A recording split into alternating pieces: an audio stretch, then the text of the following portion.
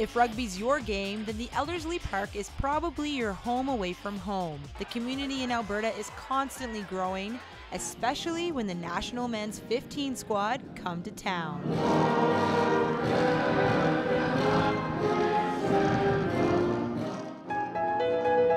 It's a big day for Canadian rugby. We've got the Canada-US game.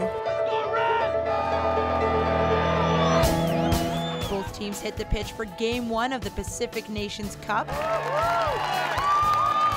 Community support was felt in full force for the boys in red. Fans traveled from all over to see the show. My name is Brian Standish from Banff, Alberta. I've played club rugby as well as provincial rugby for Alberta. Obviously, we don't get a lot of internationals here in Alberta, so when it is in our backyard, we definitely have to make the most of it. Many of the fans are players themselves. It's an atmosphere and bond that's unique to the game.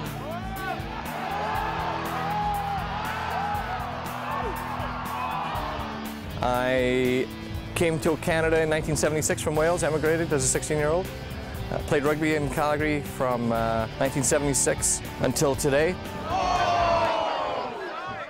So yeah, it's a lifelong passion.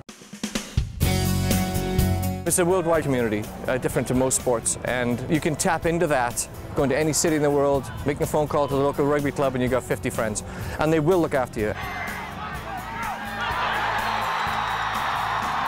It's really like war. You go to battle, and these fellas will do anything for you, and you do anything for them. So that's where the camaraderie comes into.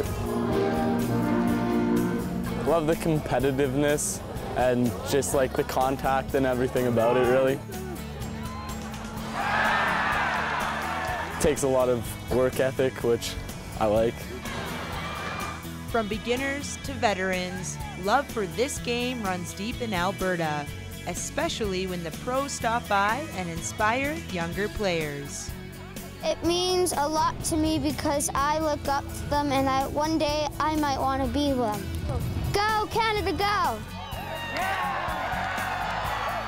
For Go Edmonton, I'm Alexa Maclean.